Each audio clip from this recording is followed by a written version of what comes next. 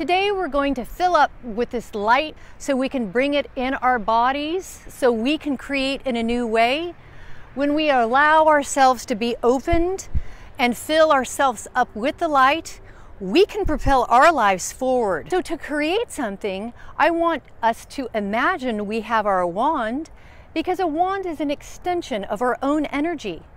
But notice that when we have an intention, I want to create a new career, that you gather up this energy in this vortex and place it right in front of you.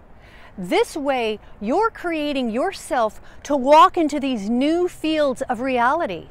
So get out your wands, project your picture, move your heart to it, and see the miracles that take place for you.